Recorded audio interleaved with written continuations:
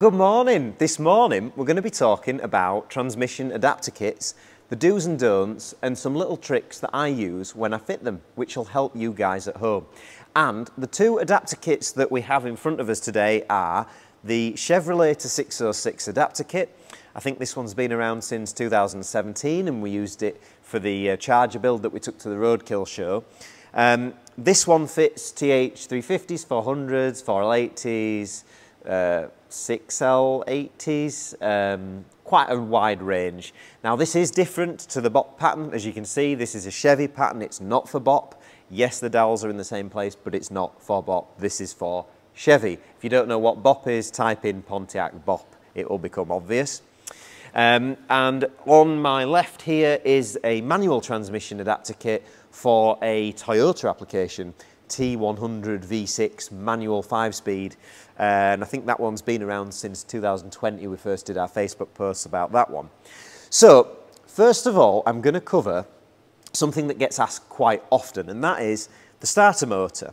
So people say, how can I undo the starter motor whilst the transmission is installed on the adapter kit? And that's a very good question, because normally if the bell housing is fitted, if the gearbox is fitted, it will be covering these two bolts and you can access them. And the main question that they ask is, how can I still fit the starter using the same size fittings? And that is a concern. So some guys use a smaller fitting from the back. We don't want to do that because we want the strength from these two M10s. It is an actual block fixing, so we want to use that. So I'm going to show you how I do it.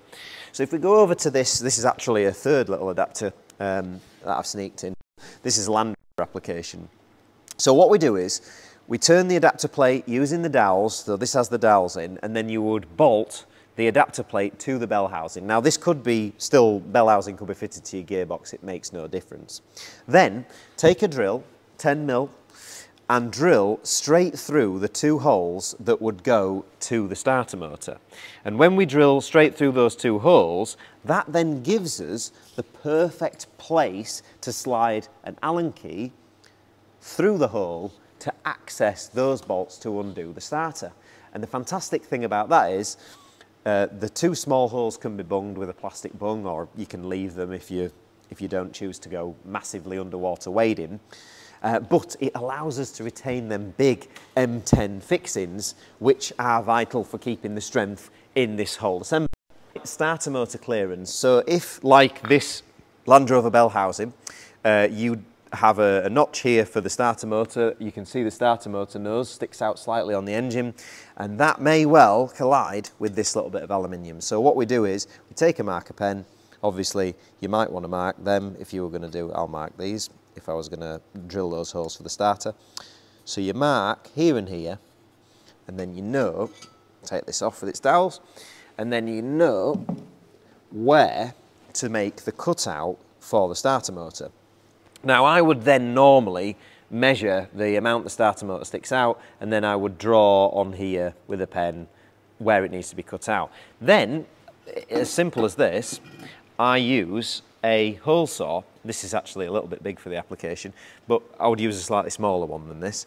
And I simply rest the drill bit of the hole saw on the face of the bell housing, and then very slowly, well, very gently should I say, but at high speed, so this is spinning fast, I just go forward with that and just literally take that away. So what we end up with is a half moon that's quite neatly cut. You just finish it off with a file, and that clears the starter motor.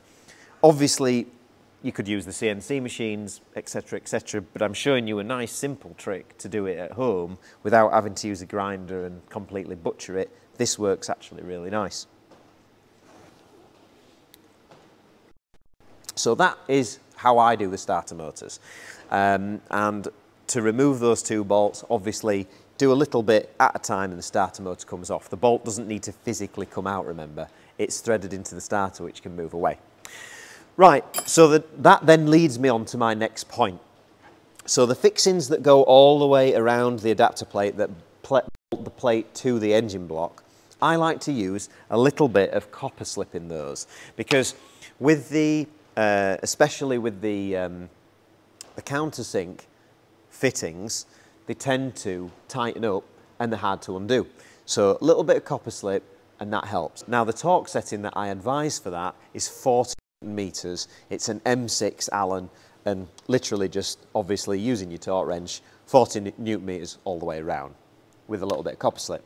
Then I mark with a paint pen just to show the ones that I've done as I've gone round, and that's like a nice double check.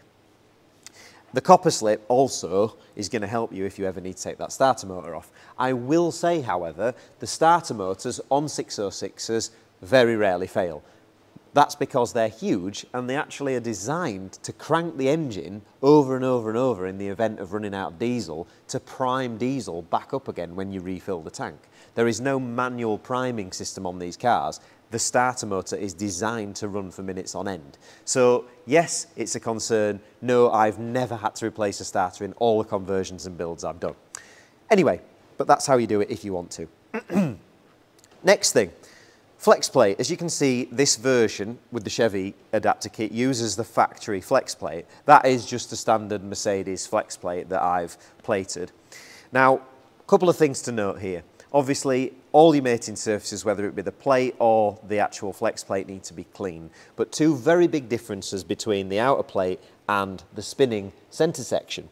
Now, these bolts must be Loctited. So the outer ones, copper grease, yep. Inner ones, Loctited. You do not grease flywheel bolts. These flywheel bolts are the difference between having legs and no legs if this all goes pear-shaped. So please, please apply some thread retainer. You don't need to use the mega red stuff, the blue stuff's fine, and before you put them in, little bit of brake cleaner, airline, clean all that up, and then apply the bolts. The bolts for the crankshaft, 65 Newton meters, and that is the same torque spec for these factory flex plate versions or the ones that I supply in my kit with my flywheels. Right, so this, super important, covered it Loctite. Next up, so if we were going to install the Chevy adapter kit, what we get is this. Now this is a bell, I call it a bell adapter, and what it does is, using the magic of props and having lots of cars and lots of parts around me, I can show you. This is a Yank Performance from Gearstar Transmissions in the USA, billet converter for a 4L80. This is my spare converter that I had in the Charger. Now, what happens is, this is what you would see when you were looking at the front of your transmission. You'd have your bell housing around here and you'd see that. Now, obviously that is not designed to mount to the Mercedes flex plate. So this is the go-between. This section bolts down, it has a spigot in the centre to locate it, and this bolts down, straight down onto this. There we go, it centralises, spigots down, straight down onto that torque converter, right? So that self-centralises, and you bolt this to the transmission. So this is all like this, and then this is on the transmission. M10 bolts, again, around the perimeter, same torque spec. It's a spinning item again, so Loctite, right? A little bit of thread retainer. 40 Newton meters for those M10s, M10 caps that go around the outside. And you can see there's actually two bolt patterns there. You've got a smaller and a larger, and that's to suit the two different types of transmission, two different types of torque converter sizes. Because obviously I think the 6L 80 or 90 has a slightly different pattern. So that's why we've got two bolt patterns. So pick your pattern, bolt it on. Right, next up what's going to happen is you're then going to introduce your transmission with that adapter bolted to the front to your 606 engine. Obviously you'll have the dowels in. Now note, with the dowels are designed to be tight in the transmission bell housing. They are meant to have a little bit of free play in these. When I say a little, we're talking only a little bit. And that allows you to be able to install it whether you're on a, you know, an overhead lift or whether you're on a gearbox jack or whatever. You need to have a little bit of movement in these. So two dowels and they'll be mounted into your transmission. So you come to the engine and what you want to do is align these two bolt holes, because you've got 6 bolts in your flex plate, align them with the hole in the back of your sump. This is probably super simple stuff to most of you guys out there, but make sure they're aligned. And then the same thing when you bring your transmission to it. And what's going to happen is that plate is going to come up to there and it's going to mount onto there like that. And then the bolts that are coming through, again, they're part of a rotating assembly. So what do we use on them? Loctite, not grease. Okay, so I think we're getting it now. So Loctite on there. The M8 bolts that go through the back of the flex plate and into there are 30 Newton meters. And obviously, same again with the paint pen, mark them off as you rotate them round. Double check everything, because like I stressed to you guys, this stuff is dangerous. If you don't get this right, it can be dangerous, and we don't want anything bad to happen, do we? We want this all nice and safe. So Loctite the spinny bits, grease the fixed bits. That's easy to remember, isn't it?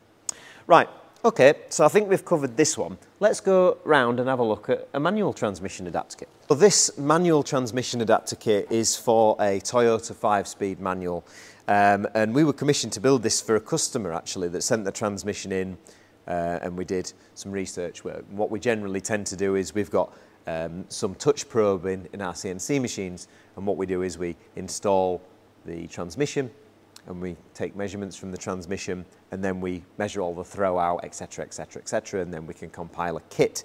Now, one thing that you will never see with one of my kits is a flywheel hub adapter. So, again, talking about safety and from a perspective of not wanting to lose your legs with rotating assembly spinning at 6,000 RPM, what we do is we build a specific flywheel for a specific application.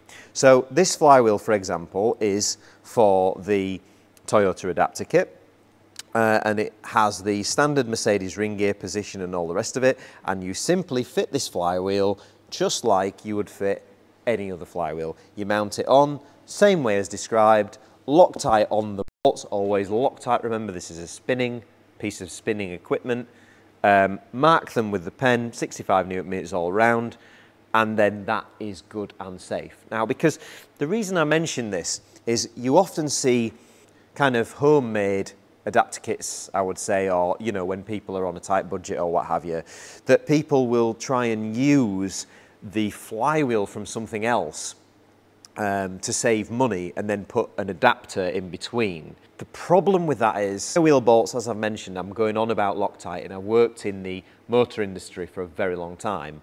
And it's surprising the amount of times I've seen loose flywheel bolts or issues. Now, if you have any kind of adapter between your flywheel and the engine, then you've just doubled the chance of that happening. And also, you've doubled the machining margin of error. Everything else is compounded. To install an adapter between any kind of spinning component and the crankshaft, I think is a very, very dangerous thing. Obviously, when you bolt the flex plate to the back of some flywheels, they are actually bolted together and they're sandwiched together, and the bolts go straight through them and into the crank. That's okay. We're not actually changing a PCD. We're not actually mounting a piece on a piece. So to use an adapter between crank and flywheel, I don't condone it. I like my legs where they are, and I don't want the bell housing exploding and a flywheel coming through the top. So, solid flywheel, one piece, straight onto the crankshaft, designed for the purpose, not a bodge, not cobbled together. Very important to mention that. So, next up in this kit, we have the Sachs Performance clutch cover. Now, with some of our kits, we offer a slightly lesser spring strength, because these bad boys are 600 horsepower capable, and we do a slightly lesser version, still Sachs, but not the Sachs race, it's just the regular Sachs. And that's actually very good for street applications and things like that, up to sort of 350 horsepower. But if you're pushing the big horsepower, you're going to have the strong clutch. Now that is something that I'm going to mention. When you have a strong clutch, obviously you're going to have a heavy clutch pedal. And as I've mentioned before, clutch boosters are very inexpensive and well worthwhile, because then you really can have the best of both worlds, strong clutch and a light pedal. So some of the other bits we've got included in the kit, We've got the fixings for the flywheel. Now they are all rated. They are 10.9 fixings, so they're nice and strong, very, very well tested. Loctite, as I've described, on the rotating parts. Also, what we have is the release bearing. So this is an all steel heavy duty release bearing and a sleeve which goes inside.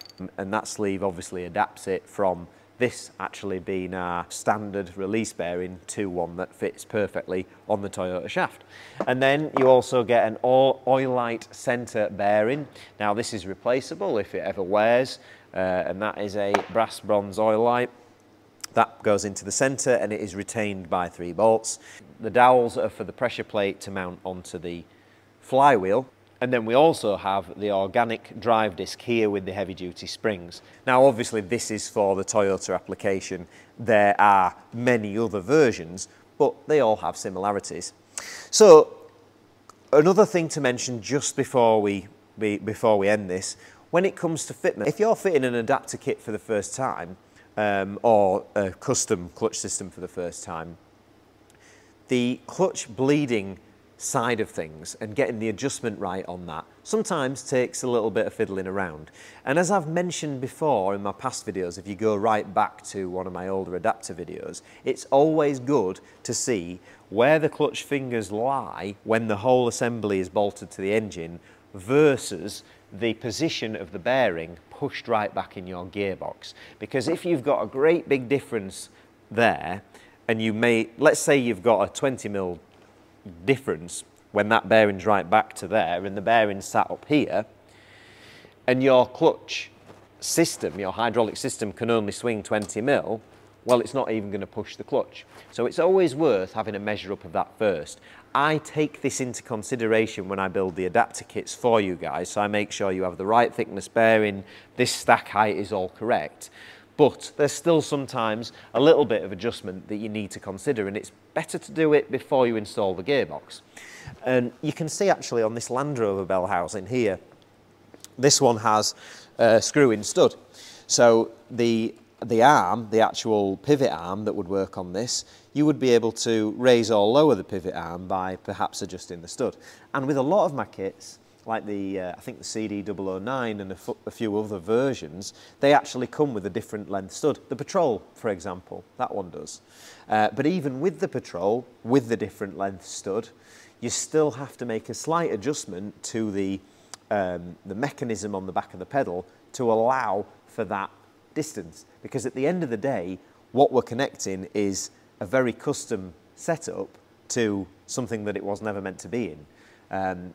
And that is why we're having to make those small adjustments, but it's well worth it. The Sachs Racing cover and the Sachs clutches are absolutely awesome. They are made, best in the business, and we use them in every single one of our kits. It's a very nice, simple design, but super strong, absolutely awesome. So I hope that's helped, and I hope by the time this video comes out that you guys can still benefit from free shipping, because we were doing a nice little offer on free shipping because the adapter kits are great and they allow people to be able to build the builds, so we offer free shipping on those, or we have done a special offer with free shipping. So if you're lucky, that might be still on. If not, drop us a message, we might be able to sort something out. Actually don't, we'll probably end up with a load of messages about that. I'm going to give you a few things to remember from this video. This is very important, right? Remember this. These are the wise words of Luke Dale. Loctite on the spinny things. Anti-seize, copper grease, on the fixed things. No adapters between flywheel and crankshaft, because your legs are best on your body. Bye for now.